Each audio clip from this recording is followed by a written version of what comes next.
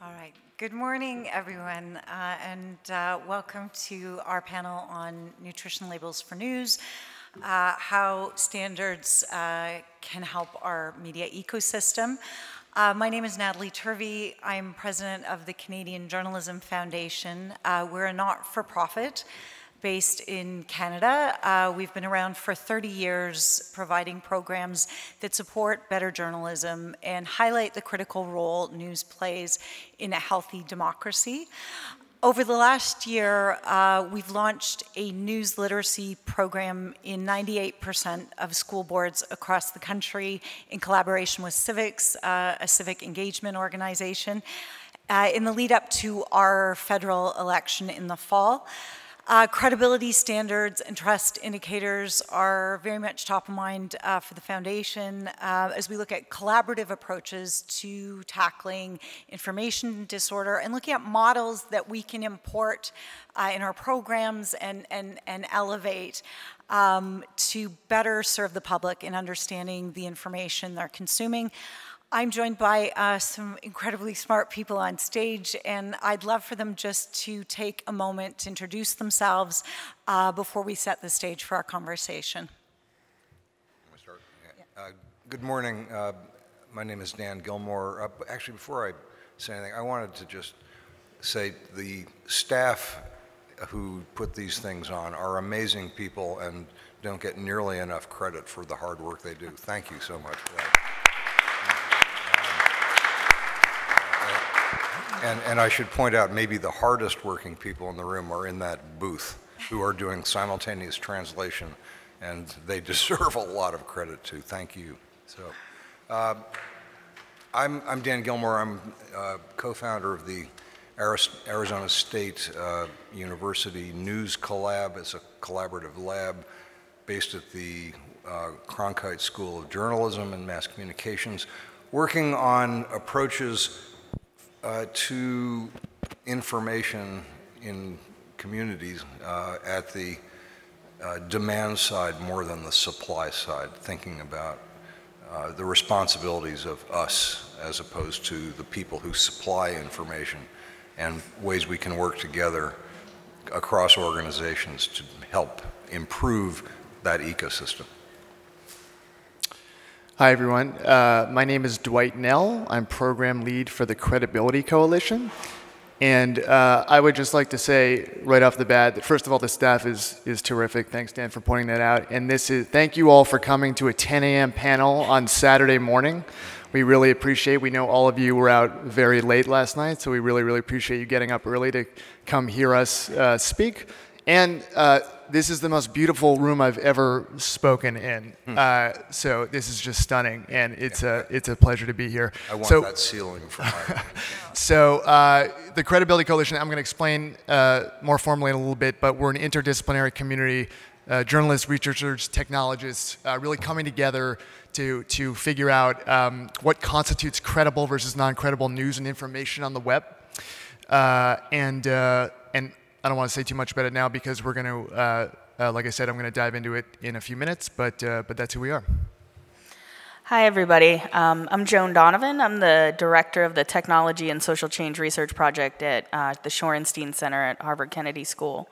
Again, yes, thank you for everyone coming out this early and for staff having everything set up. I was really excited about this panel because I think this is one of the hardest challenges that we face in terms of how are we going to reimagine the internet and all of the different social institutions that it touches and do this with some kind of integrity and some kind of thought process that can be replicated. And so today, as we sort of debate the ins and outs of what it means to describe news content online, I'm really hoping that you all take some time to ask really hard questions, because this project is only really going to get better the more people that participate in it. So I'm really looking forward to your questions. Thanks, Joan. So I'm going to kick this off with some research the CJF just conducted in collaboration with Marrow Matchbox, a research firm, to take the pulse of Canadians and Americans on news consumption, trust in the media, and perceptions of fake news in the lead up to two major elections in our countries. I guess we've cued the slides. So we looked at a sample of 1,500 Canadians, a represented sample of 1,500 Canadians and Americans. And if we turn first to news consumption, and this is very consistent with a lot of the results we've seen from concurrent polls, TV and traditional sources are still a popular source of news in the US, while radio is more popular in Canada. People are consuming more news on social media. Millennials tend to tap a lot of news sources, and 73% in Canada and 68% in the US are getting their news from social media. In terms of trust in news, social media and podcasts are the most trusted sources in the US, and radio still has a higher trust value in Canada. Trust in social media is higher among millennials, no surprise, with 60% trusting what they read in the US versus 36% in Canada trusting those news sources. It's no surprise that political news dominates our perceptions of where we're more likely, where it's more likely to be most vulnerable to misinformation in both of our populations. Both populations can also agree that fake news is a big issue in the lead up to the US election in 2020. Misinformation, the perception from Canadians is it's far more common in the US, but there's also some good news in this slide. 91% of Canadians and Americans can agree that a free press is essential to democracy. 2/3 in both countries believe that journalists have a high degree of integrity, but that no media organization can be completely impartial. This slide is I found the most interesting. Half of the Americans surveyed in this poll are more likely to believe that they can easily spot fake news, while 37% of Canadians say that they struggle with this. And a high percentage in both countries are paying more attention to news than ever before. So conclusions, as I said, this is consistent with research we've seen recently. Social media is changing our relationship with the news. And while it's become a more common source of news and information, people are less trusting of what they find there. So the balance will depend on that. The balance between trust and engagement as we go forward. And both Canada and the US are concerned about misinformation in the lead up to our elections. And clearly we do see some gaps. So with that, I'm going to turn it over to Dwight to talk a bit about what they're doing at CredCo and a model for a nutrition label for news. Thanks, Natalie. We can just switch the slides over, that'd be great. As I mentioned before, CredCo is an initiative. We're an interdisciplinary group of journalists, researchers, technologists coming together to really figure out what is credible news and information online. How can we define that? And what are the standards around credibility? Can we create those? So we're an initiative led by two 501c3s, Meedan. Ed Beist, our CEO, is here, which makes fact-checking tools for journalists, including Check, which we use, a terrific platform, and Hacks Hackers, which produces the MisinfoCon gatherings around the world. There's been 5 so far, 2 in London, 1 in Kiev, and 1 in DC as well. So I highly encourage you, if there are going to be future MisinfoCons in the future, I highly encourage you all to go to those. So really, as I said, this was started at the first MisinfoCon at the MIT Media Lab in February 2018. And we really, we posed one question: how can we support a collaborative approach towards solving information disorder issues? We thought it would be interesting if we had a computer scientist, a journalist, a sociologist, and citizens brainstorming to think of, what are the different approaches that we can, that we can take to solve this problem in a collaborative, friendly space. Because we found that, there aren't a lot of organizations or groups that are doing this, really bringing everyone together in a holistic way to talk about how we can solve information disorder issues. And we want to address three things primarily. So assess, can we agree on the indicators for reliable information online? Scaling, does it work at small and large magnitudes? And an application, how can the implementation of credibility standards effectively inform people? So how do we establish a common cause, a common vocabulary? We also work with the World Wide Web Consortium, Sandro Hawk, the W3C, to establish credibility vocabulary and definitions on the web. What are the different signals? What are the different indicators that we can define for credible news and information online? Because if there's no standards, we can't get any work done. And it's kind of like the wild, wild west right now with standards. We need the tech platforms and organizations to agree on standards, on the basic standards, because if we don't do that, we can't get any work done in a meaningful way.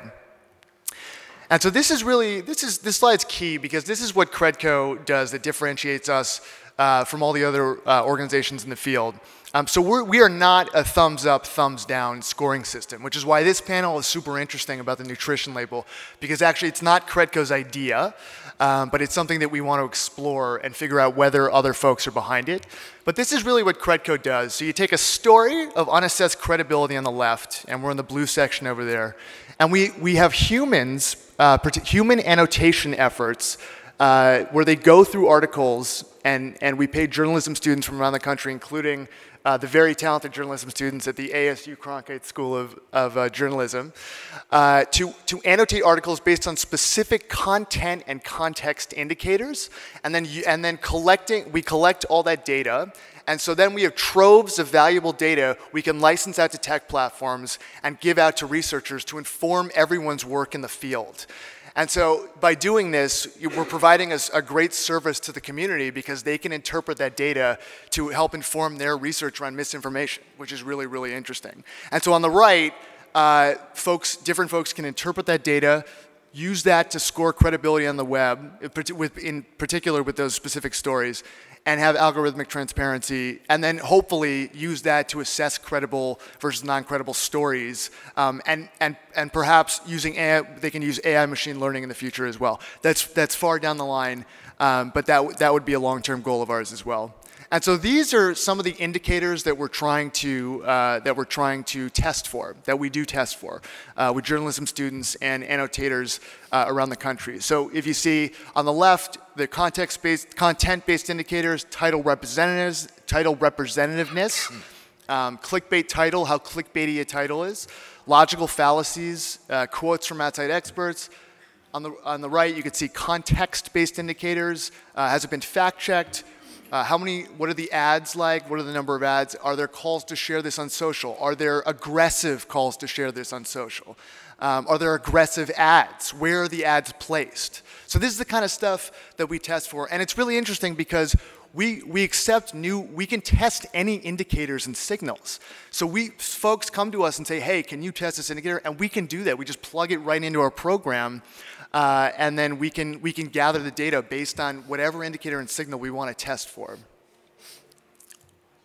We use check to test for context-based indicators, and this is the tool of Meedan, which is I'm biased, but this is a terrific platform, and we use this very thoroughly and comprehensively to have annotators really go through these articles and answer very detailed questions around the indicators that I just described to you.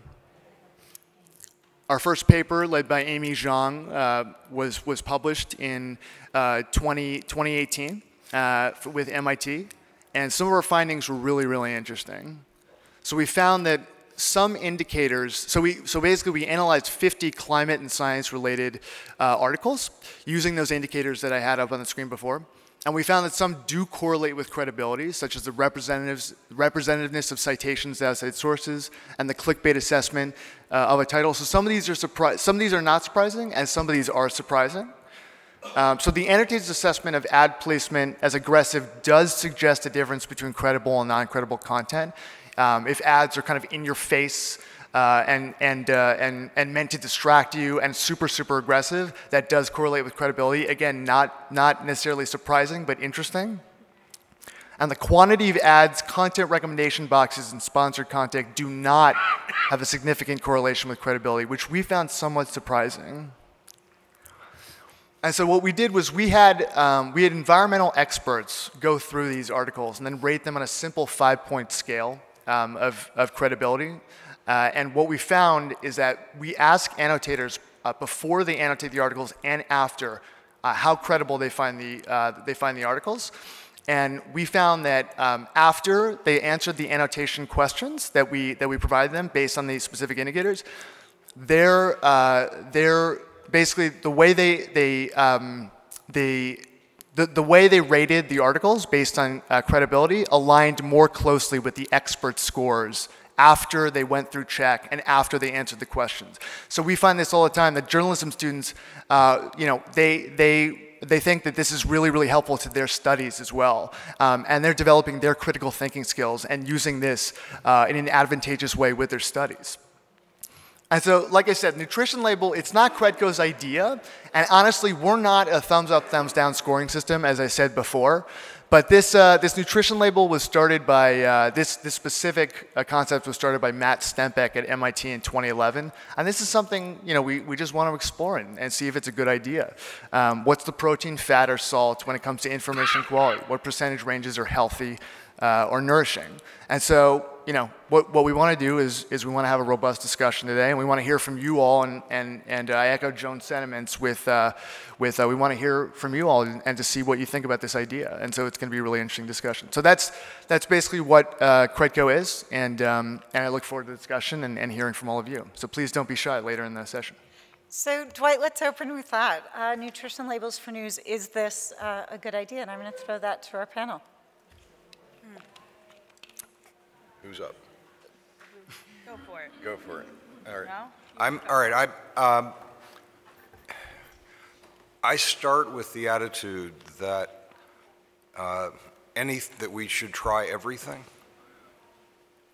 That we are pretty far behind the bad actors who are amazingly quicker at taking advantage of technology and platforms and new ways of communication than the people who, in my view, are more credible and have more integrity. So these kinds of things are wonderful. I'm very glad that Dwight's not talking about a thumbs up, thumbs down, green light, red light system. Those things, which at some level are better than nothing. I mean, nothing at all may be worse than something like that. But these things are so easily gamed. And the people who want a sort of yes-no binary kind of thing are inviting trouble down the road. So we don't want that. I think this is really important work. That is, as Dwight just said, at the very early stages. A couple of things that I think we have to keep in mind as we proceed with this is that all of us in the room here are immersed in the world of communications and journalism in many cases. So we spend all day thinking about these things. We're pretty careful about assessing things ourselves. We have to keep in mind that this is, in the end, this is aiming to help everybody simply have better information environments, and that most people have jobs and families and lives, and they don't have much time. And any solutions that we try to come up with, if they don't take into account the fact that that regular people in the world are not deep into this the way we are and don't have the time to put into it, then I'm concerned. that we might fail because it's just too cumbersome. So let's keep that one going. If it becomes a lot of work for the users, they're not going to do it. And I do want to come back to the question of the bad actors. You know, I'm sure they've read that paper really carefully and are thinking how they get around any things that might tend to work in this category. So we have to be better at anticipating what they're going to do and think of this as we use arms race as an analogy. It's also chess, and we have to think a few more moves ahead than we've been doing. I'll stop there. So some of my thoughts on this are really about where we put our ideas about assessments at the forefront of the content and how that, so I study what you would call bad actors online, right? I'm deeping this stuff day in and day out, and I just read an article yesterday on Breitbart, which is a known fake news warehouse, right? And it was about the migration issues, and what they were pushing for politically was for the Department of Homeland Security in the US to have more discretionary power to immediately either detain or deport particular people that they find have immigration issues in the US. And in the article, one thing that would have tripped up this algorithm is they were using an expert from Princeton. And I was like, who dis, right? Hello. And so I look up the guy, and he actually works for a policy think tank that's has Princeton in the title. But it's not Princeton University, it's just Princeton, New Jersey, right? And you bet your dollars to donuts that part of the reason why Princeton was used without a link to the actual think tank was to give an air of authority. And so what I worry about is the way in which when we start to automate some of these systems, how easily switches like that will get turned into positive scores. And only through the careful vetting of someone like me who says, I don't think so. This doesn't seem like something an expert from Princeton University would say is going to dig deeper. And so I think that you're right in the sense that we have to think about almost begin our analysis from these fringe groups or these outsider places and figure out what their tactics are before we start to assess things that we maybe already imagine as having quality because there's a news organization behind it that has many, many years of trusted, content. Maybe what we do is start to think with these edge cases in the center and really see if we can figure out how to bust this system before it gets rolled out. Because I think that unless we're seriously what you might call red teaming or quality checking the system against things that are egregious misuses, it's gonna be a difficult thing to implement.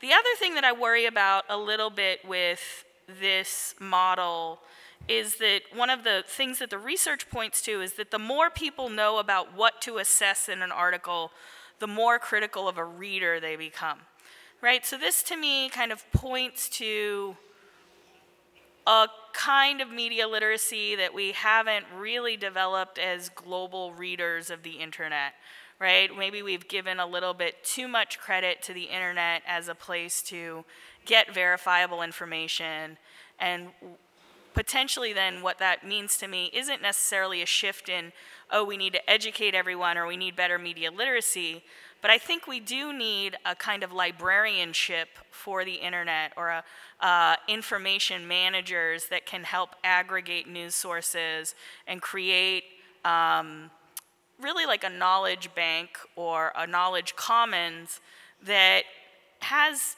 at the front end of that spectrum that you're showing many more people at the front end making assessments, actual people, and doing this on the daily. and worrying less about the AI and the automation at the end, right?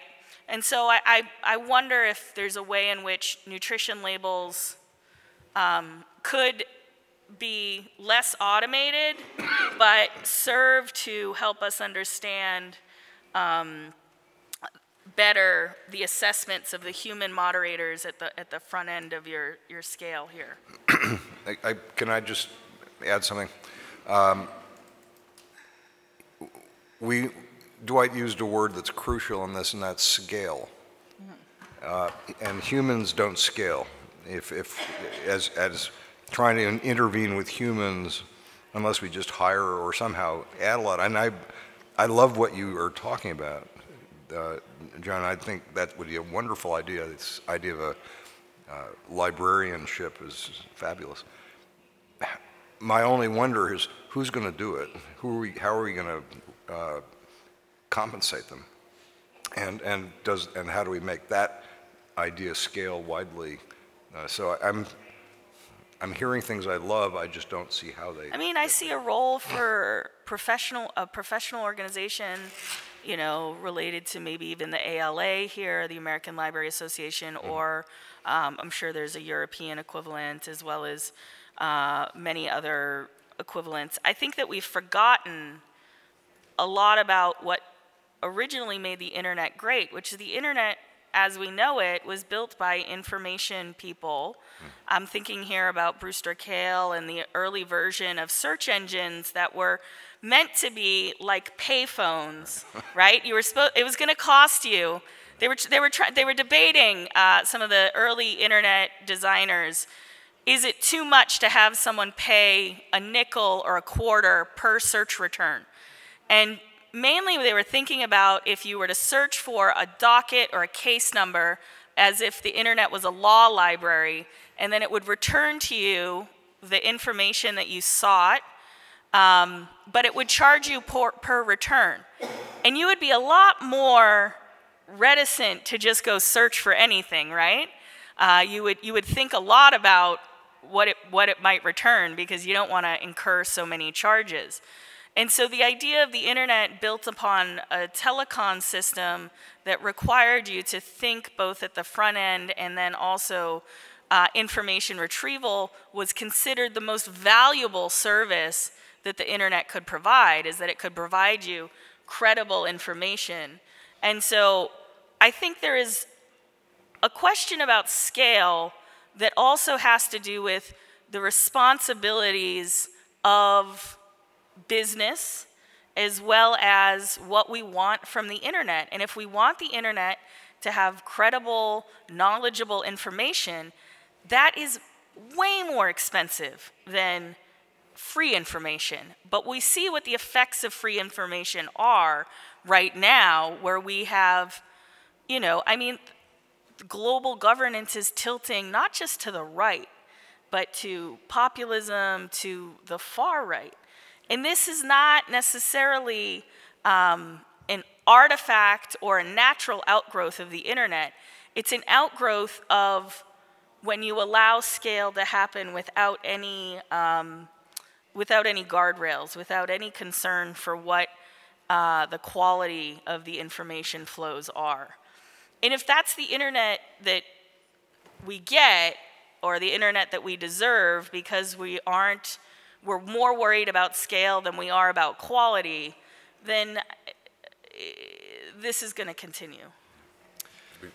Beat you up, you should talk. Yeah, you know, I think Joan made a lot of very good points, and I just want to go quickly back to what you said. And I think what you're saying is there's nuance, and there's a ton of nuance in these articles, and you really, you know, that can really only be assessed by humans. And because we were talking earlier about, for example, comment sections and analyzing comment sections in articles, and machines can pick up words like trans and use that as with negative connotations. And so there's a lot of stuff here that really machines can't do right now. AI and machine learning can't do right now, and only humans can do. which is something that we really need to focus on, and what we're focusing on in CredCo as well over the next 5, 10, 15 years, because this is something that could really get out of hand, and we have to get in front of this at the front end, because this is something that really could be dangerous. Is already having dramatic effects in the news media ecosystem, and we really have to get in front of it. But you know, for this nutrition label, for example, with partisan rhetoric, I really want to go there because you know, at least in the States, and I know this is true in Italy. I don't know the specific news outlets, but in the States, you know, you have media outlets on the left, you have media outlets in the center, and then you have some on the right, like Fox News, Breitbart, Drudge, and then if you go even further on the right, you have extremist websites.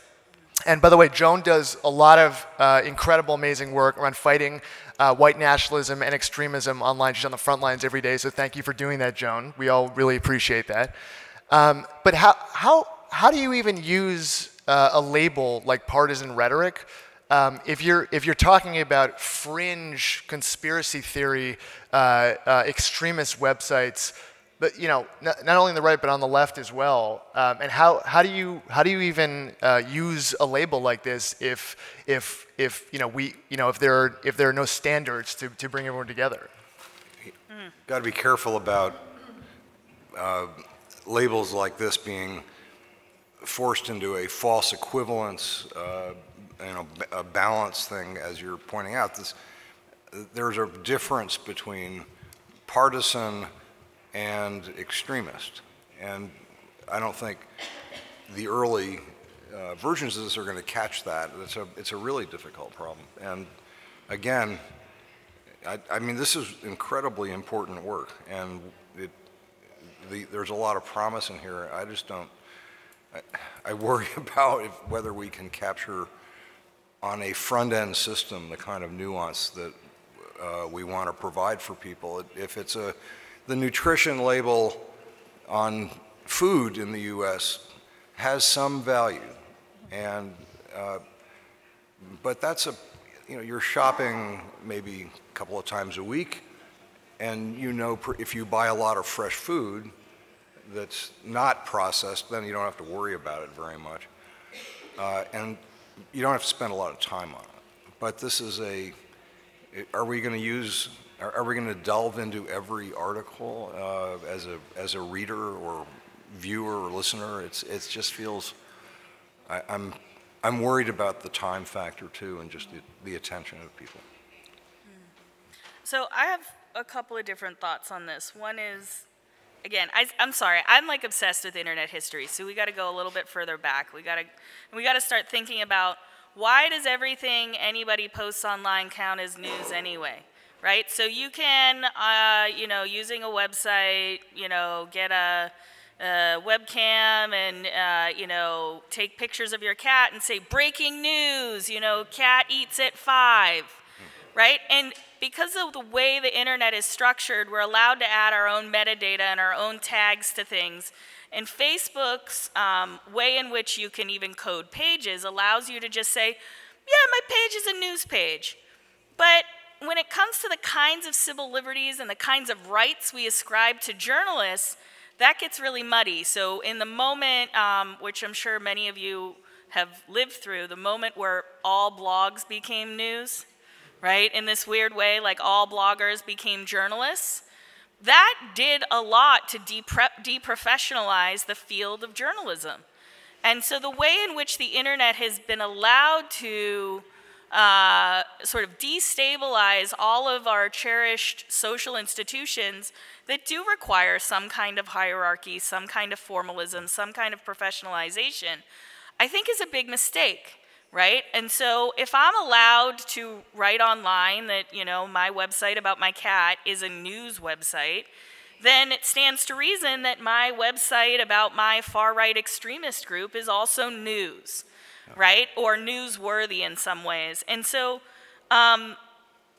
that's where I think also groups that are extremist groups really leverage that gap online and say, Well, you know, we might be they might even admit that they're a far-right group. Maybe they even will, in some instances, admit that they tilt towards fascism, but they'll say, well, that's a valid viewpoint. It's the same as any other kind of political viewpoint. And it's like, in my mind, if you are calling for the eradication of different races based on some kind of genocidal rage, then you don't count as a journalist, and we need to have like ways of protecting against that. And it's not just enough to say, oh, it's partisan, or a hyper-partisan. We have to actually have assessments of, you know, and to my mind, good and evil, right? Where, I mean, we're in the house of the holy, it seems here. I don't know. I don't go to church very often. This could be a museum. I can't tell. But John, bloggers didn't become journalists. This was, I was there for that argument, and it was always a bad argument. I don't think it is useful to say who a journalist is. The only useful construction is, what is journalism? And we've let that go, and we get outside of the core of this if we think about who is the journalist. I just want to, the nutrition label for me, if it says this is journalism, even partisan journalism, and I certainly would separate, you know, fascism from almost everything else. But this is I want to get back to the sort of, what is the core of the thing we think of as journalism if this is a news context that he's using? Okay, so let's take the news context. So we have to address the blurring of the lines between news and entertainment, I think, even with journalistic institutions. So Fox News is the #1 source of news for Americans in the US. I mean, we have tens of millions of Americans watching basically what is a White House propaganda machine every night.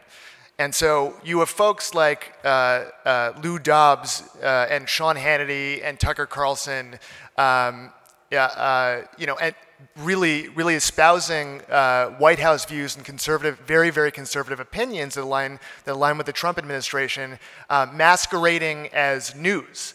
And so I think it's really, really important. Fox News has done an incredibly effective job of doing this, really blurring the lines between news and entertainment. So a lot of folks are watching channels like this thinking they're getting news, but what it really is very specific, opinionated viewpoints that a lot of people probably perceive as straight news. I mean, what is their catchphrase still fair and balanced? I mean, you know, it's well. That was always actually that was 2 lies and 3 words. But when I write about Fox News, I put news in quotes. I encourage you to do the same. Right.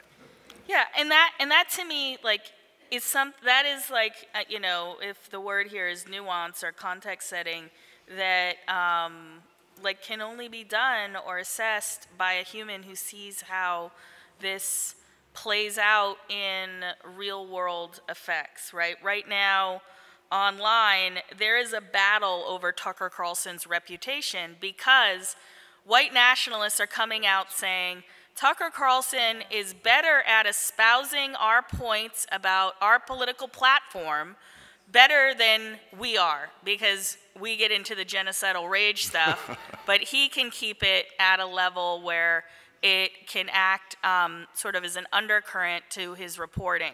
And so I think that being able to capture even beyond the article something about the way in which the news is circulating would also add some kind of value to a labeling schema, which I think can only come from professors and experts kind of writing more holistically. But at the end of, you know, like, we have to put our foot down at some point. I agree with you that the question about who are journalists versus what is journalism, I think that's an important one to answer, because my news that I get, the news I trust most, is generally from first-person protest reporting. So I like to watch live streams of rallies and protests. And when I saw that video of the Covington Catholic confrontation between that indigenous man and that high school student, I knew immediately that there was something else going on that was broader But because not many people had the context of how these protests often play out and have these highly contentious confrontational moments, that it was going to be used to drive a partisan wedge because it was a clip that was poorly introduced to the world. But that fits in the category of wait before you believe anything. And you can't, this is one of our problems. We're wired, literally wired in our brains for fast response, and we shouldn't, we should force ourselves to take a breath. I mean, that almost feels impossible with Twitter. I mean, the advent of Twitter over the past 10, 15 years, I mean, it's just, there's an oversaturation of news these days, and our instinctual response, you're right, is to share things before really processing them, and that's highly destructive. That can be highly destructive. Yeah, but we can learn to hold on for a second. How? Well, we have students we talk about this with, and they increasingly don't trust breaking news, and that's, I think, is a wonderful thing. It totally is. I wish everyone could go through that training. I wish everyone could do that. Well, then we have to make that scale too. Anyway. So, Dan, to talk about that point, we have a Canadian academic called Gordon Pennycook, and he just had an op-ed in the New York Times, why do people fall for fake news? And he puts it down to laziness, mental laziness, not bias. So we're not spending the time, as Dan has said, reading the news before sharing this. I want to sort of take this to our audience because we are running out of time, and we've covered a lot of ground. We've covered the landscape. We've covered how we could scale this, the times people spend reading news, the importance of a human element, how this would apply to all of our stakeholders, tech platforms, and publishers. So I want to put it to the audience, is this a schema that you think could be useful in the landscape, in the ecosystem for news literacy, and open it up to our audience for questions? And we have someone with a microphone, so. Hi, thank you so much for doing this panel. My name is Juliana von Reppert-Bismarck, and I run an NGO, a journalist-led NGO called Lie Detectors.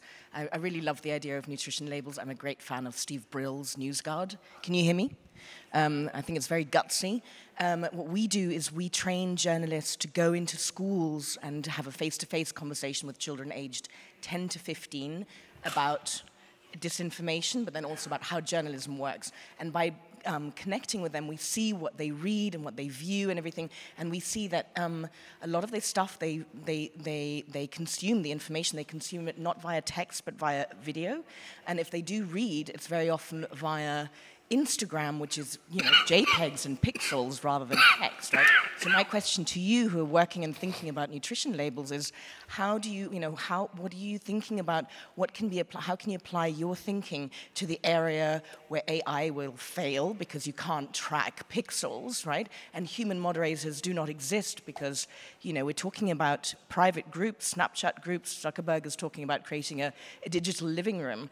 What are you thinking, how can you apply what you do right now to that area where AI and human moderators cannot really penetrate? Thank you.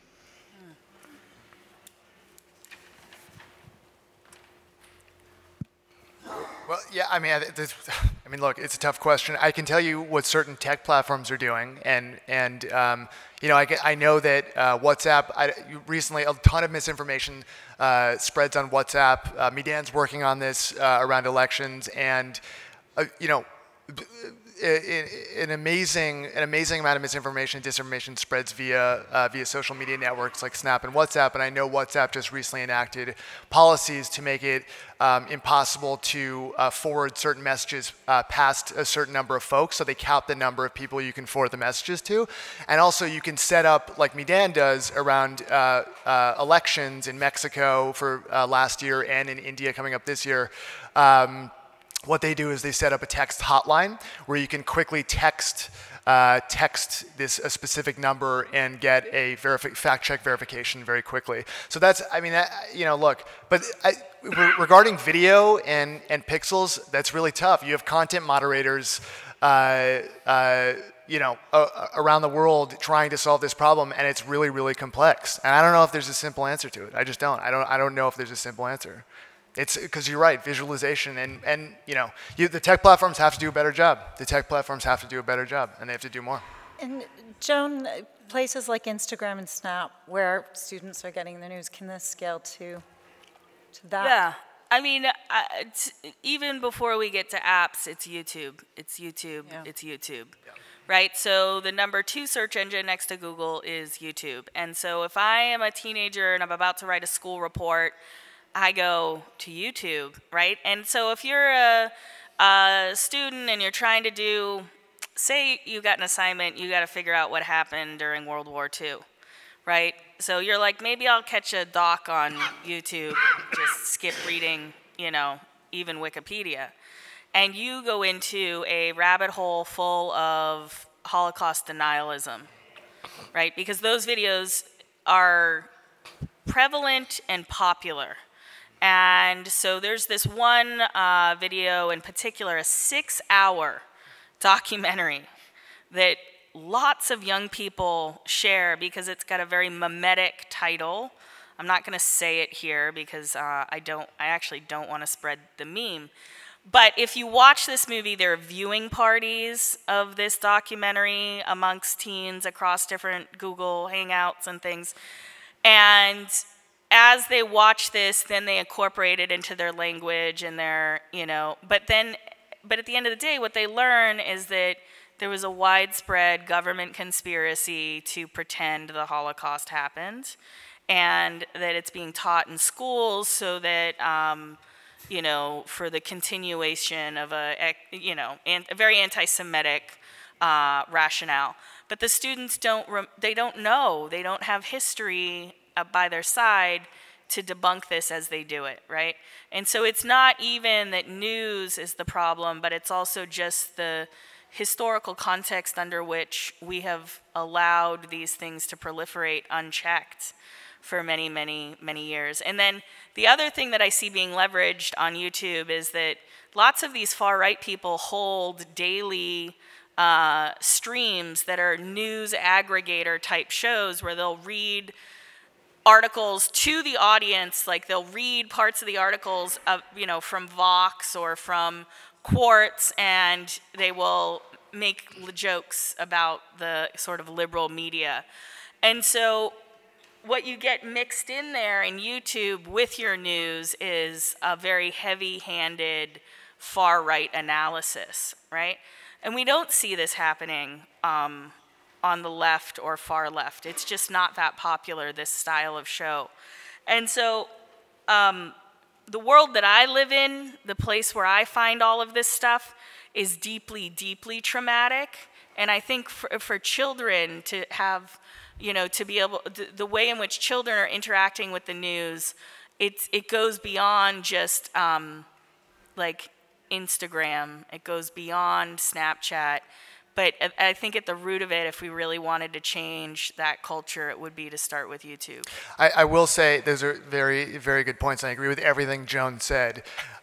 Taking it a step down from extremism and just talking about misinformation, one thing I have seen YouTube do is I've somehow stumbled upon a video of Scott Pruitt, our former EPA disgraced EPA administrator in the U.S., talking about how CO2 doesn't contribute to climate change. And right underneath the video, YouTube put a link to the Wikipedia article for climate change, which was an interesting method of saying, hey, what this guy's saying is possibly not true.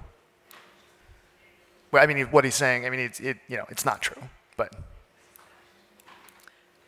We have a question over here. Here first, yes. Yeah. Dale Bechtel, can you hear me? Executive editor of the international service of the Swiss public broadcaster. Natalie, quickly, just for clarification, you said that approximately in the US and Canada, 70% get their news from social media. Is social media the only source in that case?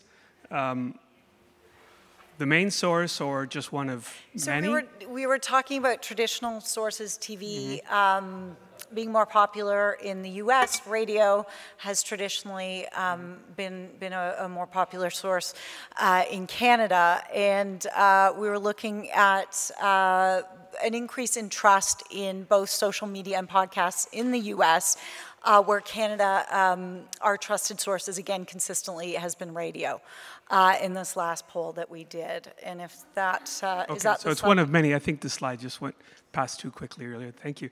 And yeah. to Joan, there is a librarian. It's Google. I think we all know that, to your question on that. But what I'd really like to know, with this very interesting nutritional label, we also heard the other day from Sally Lehrman of the Trust Project. Has there been a response from Google in the sense of a conversation with you, looking at how the research you're doing can help float to the top more reputable news sites? Let me tell you, 2 years ago, Google wouldn't make any assessments about quality. They surfaced 4chan right after there was a mass shooting in Las Vegas. I believe 60 people died. And someone who was related to the family of the shooter was initially identified as the suspect, and this person's life was destroyed by people online wanting to self-investigate. So when you Googled that person's name, that misidentification, on Google News showed up links to 4chan, and then you were set to go contextualize it yourself.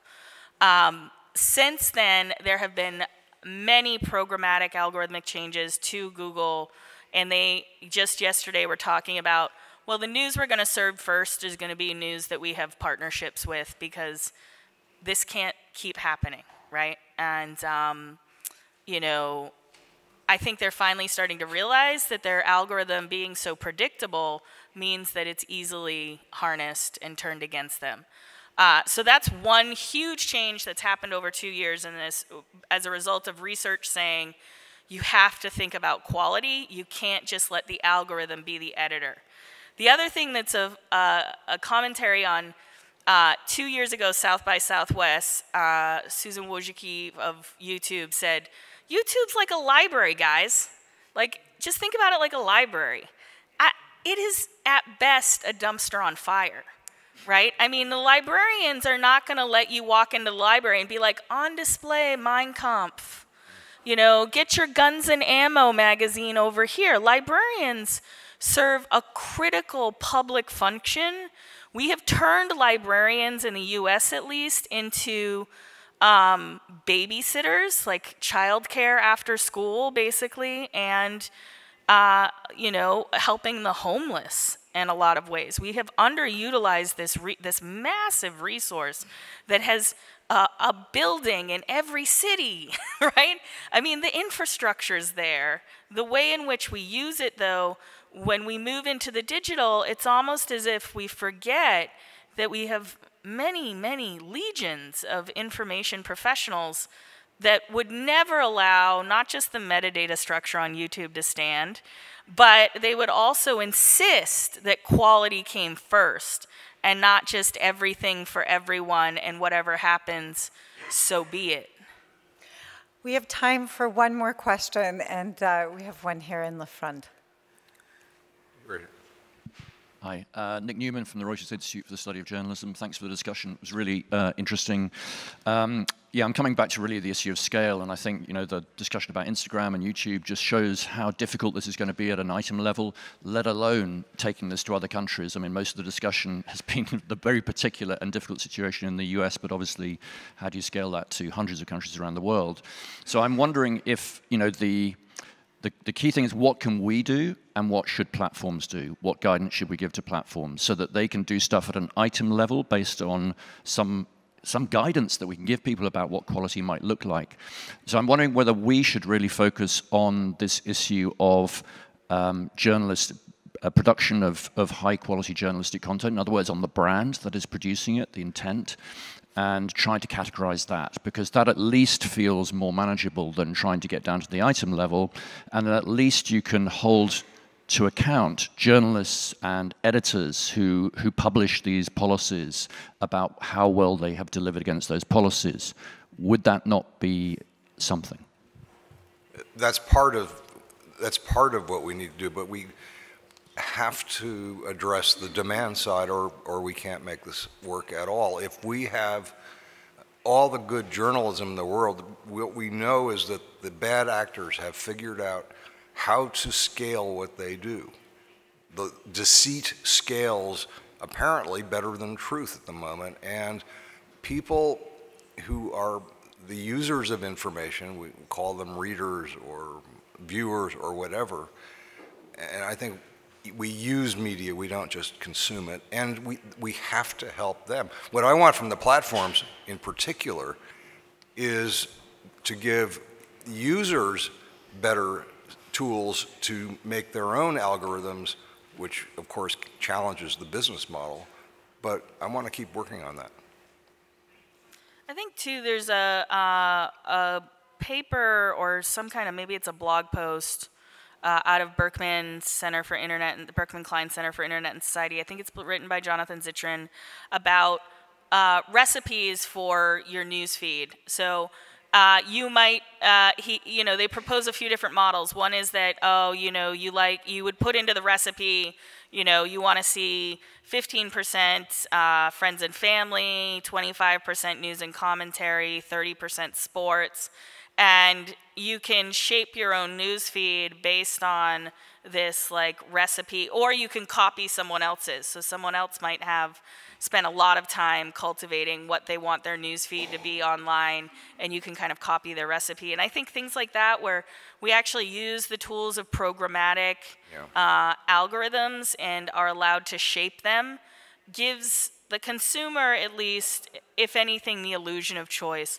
But the functional reason why we don't, as consumers, have control over that is because no one would choose, 60% advertising, right? And so the way in which the advertising shows up is also something we didn't get into, but it would be troublesome for news labeling too, because the boosted posts, anyone can boost a post, anyone can promote a tweet. That way in which that instantaneous advertising has played out in the news sphere has been pretty egregiously abused by what we might call mid-tier or small market press that is hyper-partisan.